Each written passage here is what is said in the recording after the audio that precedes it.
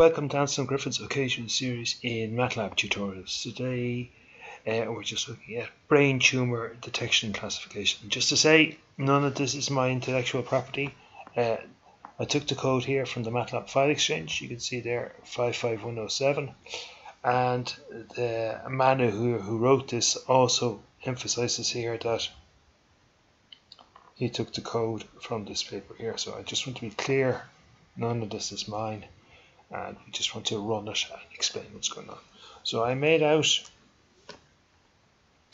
from their paper, if you download the code, you'll get the paper to the lad's site. Okay, so you can read that at your own ease.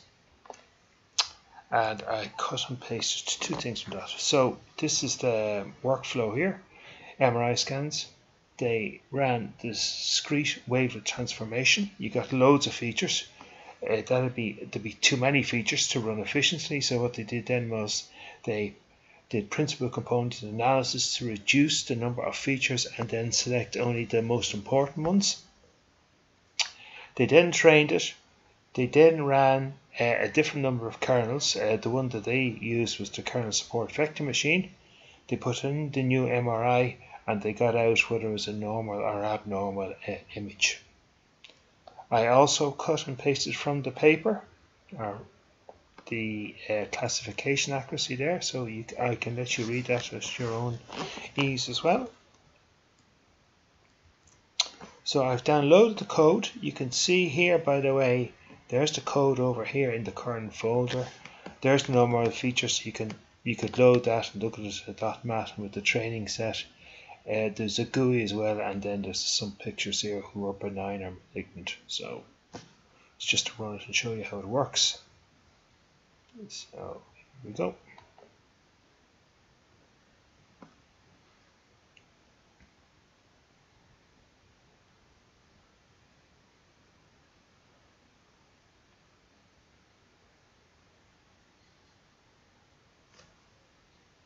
Okay, we load an image from their simple data set. I think they got it from Harvard.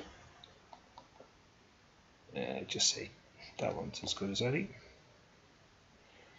We segment the image. It'll tell you now whether it's a tumor or not, and we'd also get the statistical data over here on the right hand side. So we just have to wait a second. So it's a malignant tumor, unfortunately. Click OK. Now we're going to get the functions down here, the RBF, the radial basis. This takes a little bit of time. So you could do all four together, but I think it's better by just do one at a time. So in 100 iterations.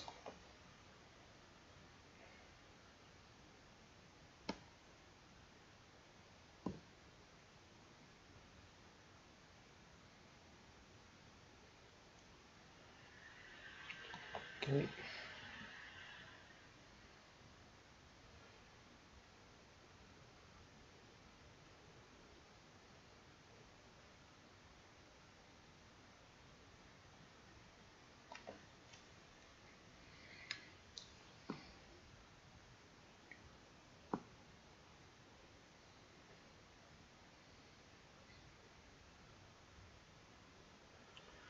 Okay, hope that helps a little. Apologies if you're looking for a tutorial in what principal component analysis was, or discrete wavelet